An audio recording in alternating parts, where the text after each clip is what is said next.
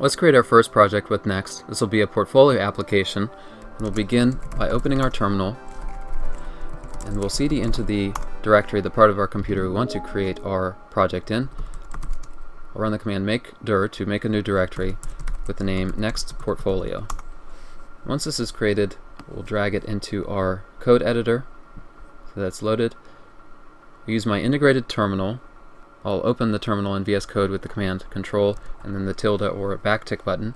And to create our project, we'll first initialize a package.json file. You can do that with the command npm init, and I'll use the Y flag or the yes flag in order to accept all the default values. The name will be set to the folder name that we're in, Next Portfolio. So to create a Next project, we need to install some dependencies with npm install or yarn add, whatever you're using. We'll install Next, React, and React DOM. Now that we've got our packages installed, let's try running our project, even though we really haven't added anything.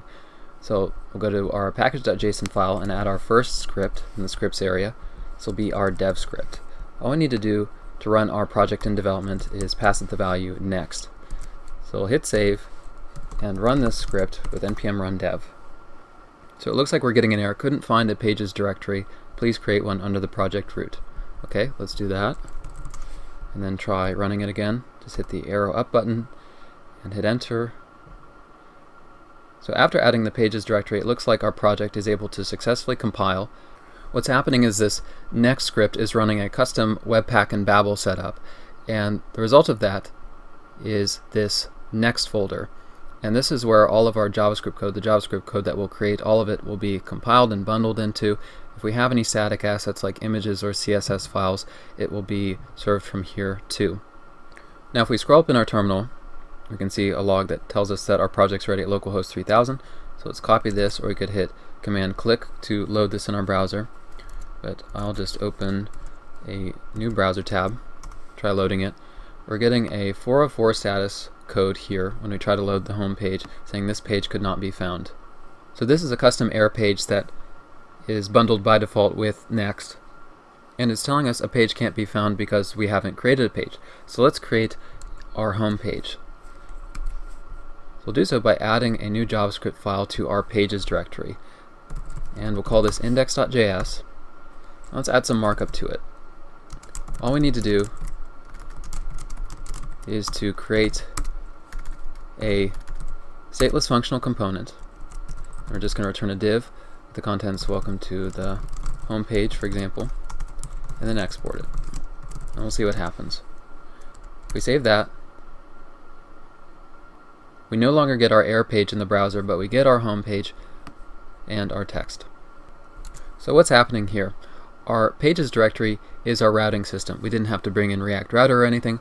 All we have to do is drop in pages with names that correspond to the given routes that we want to create, and they'll automatically be made for us. The other thing was, did you notice that we didn't have to bring in React? In order to compile our JSX, all we needed to do was just create a stateless functional component and then export it. Additionally, if we make any changes to our content, for example, we say welcome to the page, you can see it's automatically loaded in our home page when we go back to it. This is what's known as hot code reloading, another thing that Next does for us out of the box. And if we look at the page source for our home page, we can see that within the markup here we have our div that we created with contents welcome to the home page. We don't have a script that's referencing some JavaScript file. No, all of the markup, the generated markup, is in the page source, and that's happening because our React is server rendered.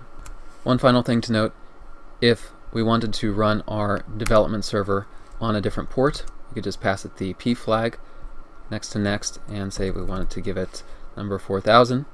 We could just run it like that, but we'll be using port 3000 in this project. And also, if you want to set up version control to track your files in this project, I'm just going to end currently running script with Control C.